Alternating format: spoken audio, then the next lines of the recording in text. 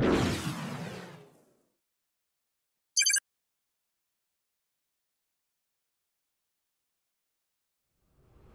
everybody, Jose Rodriguez here today. It's a very chilly and snowy day outside.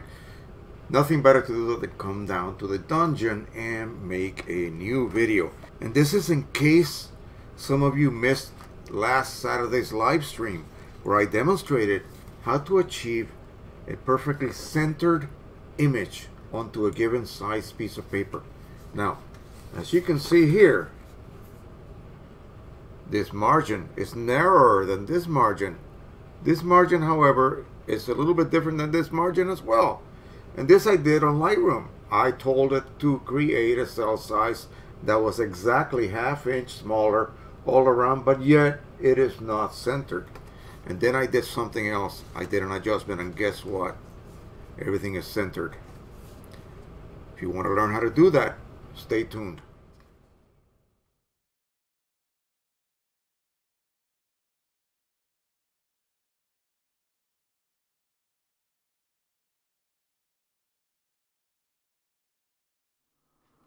Okay, we are now inside of Lightroom.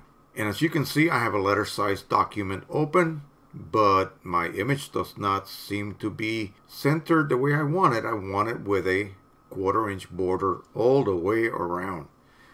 So traditionally, we would go ahead and create a cell size that would be ½ inch all around in height and in width. So let's go ahead and set it to 10.5 and the width to 8 inches wide.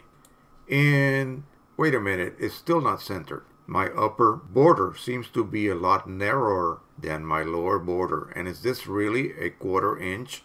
I really do not know. Okay, let's adjust our margins. Wait a second. Oh, they are at the minimum. I cannot bring them down any further. I wonder why. Well, this is a limitation that is built in. It's either built into Lightroom or built into the driver itself. Side borders are equal. Top border is narrower than the lower border. So there is no way that I can actually center this with equal, say, 1/8 inch wide borders all the way around. It would be impossible. There's no way that I can reduce these minimal margins any further than what I am being shown here. Now, there is a workaround, and this is the secret to this. We'll go to our page setup. We are using the Canon Pro 1000 for this demonstration. We will click on Properties and click on Borderless. Now, for those of you who wonder why this warning always seems to pop up every time we choose borderless printing, it's because they need to cover their you-know-what. You have selected borderless printing. The document to be printed is enlarged so that it slightly extends off the paper, meaning the edge of the paper. Print quality may deteriorate, or the sheet may be stained at the top and bottom. That's leading and trailing edges depending on the type of media used. Why would anybody want to choose that setting? Well, because people want borderless. Now, the secret to getting a perfect borderless is to print it on a slightly larger sheet of paper. That way you end up with borders. You're not cropping anything off of the original image crop that you created, and you can just trim it right to the edges and you'll get a perfect result without any kind of artifacting of the head strikes maybe possibly happening. Maybe the paper slightly curled. Maybe you get some smearing due to the lack of holding down the paper in the leading and trailing edges. That happens, and that is why they include that warning. So be aware of that, guys. So we have clicked on borderless printing. We wonder, why are we doing that? Well, the reason is obvious. Because nothing happens. No, actually something does happen. Watch. I can now bring my margins down to nothing. And lo and behold, I have a 1/4 inch, 1/4 inch, 1/4 inch, and 1/4 inch. And if you saw the beginning of my video, you saw that beautiful result. And that is all you have to do. Now imagine I want to make this, say, 1/8 of an inch. Now, 1/8 of an inch is beyond the limitation normally forced upon you by the driver or this particular layout program. Okay, now say we need to have 1/8 of an inch border. Now that would be impossible under the previous conditions. Well, let's go ahead and try it. Why not, right? So we're going to reduce this even further. 10.75 should be correct. And 8.25 0.25. I can't believe I figured that out in my head. So as you can see, we have a nice 1/8 inch border, 1/8 inch border, 1/8 inch border, and 1/8 inch border. Now the problem you're going to come into is that the placement of the paper on these printers is not as accurate as we would wish it would be. That is why when you print borderless, edge to edge, the image is actually expanded beyond the edges,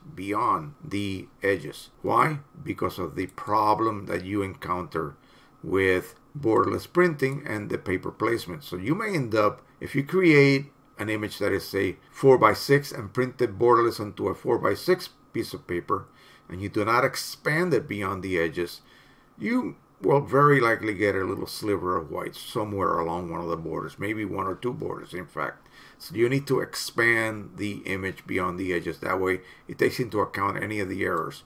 And as you can see here, I have lots of room to spare. Why? I have zoom to fill. My image ratio does not match 8.5 by 11 at all. So I have to zoom to fill in order to be able to get that 1/8 inch border all the way around. Otherwise, it would be impossible. This is one of the biggest questions and biggest puzzles that affects most people who are printing images. They don't understand image ratio versus paper ratio. There's no way around this, folks. You have to zoom to fill, or you have to pre-crop your image to the correct dimensions or ratio. So that is it. If I want a 1/2 inch border, I will simply change the dimensions so that they are 1 inch smaller all around. And as you can see, I have a beautiful 1/2 inch border. Now let's go ahead and try another paper size. One of the most popular giveaway type paper size is, of course, 4x6. Now if I click on zoom to fill, nothing happens. You know why? Because the image has been expanded. And my image ratio is pretty much 4:6 anyway. So let's go ahead and undo our magic borderless printing. And you can see immediately that now I am not filling the cell even if I expand the cell to maximum, which is already at max. I cannot lower the margins any more than I have them set at. As you can see, my lower border is hugely wider than my upper border. If this was supposed to be a landscape photo, you would not really get a good result. As you can see, even if you zoom to fill, you still have a drastically narrower upper border, or in this case would be a left border if this was landscape, and a right border or lower border that's almost twice the size. So the only way to achieve this, of course, is to use borderless printing. So we'll click on that again. We'll get that nice warning. We shall ignore it. And now I can lower all of my margins where I couldn't do it prior to setting the borderless setting on the driver. So now I have equal borders. We'll go ahead and set them at, say, 5.5 and 3.5. And now we have a 1/4 inch border all the way around.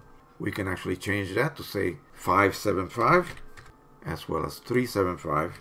And now we have an 1/8 inch border all the way around. And again, keep in mind that this may not print exactly the way you see it because of that paper positioning error that every printer has. There's no way that you can position a piece of paper exactly to within a micron. There's no way you can do that. It will always differ a little bit. It will always feed slightly different. So when you get down to very narrow borders, it's going to be very difficult to achieve perfection.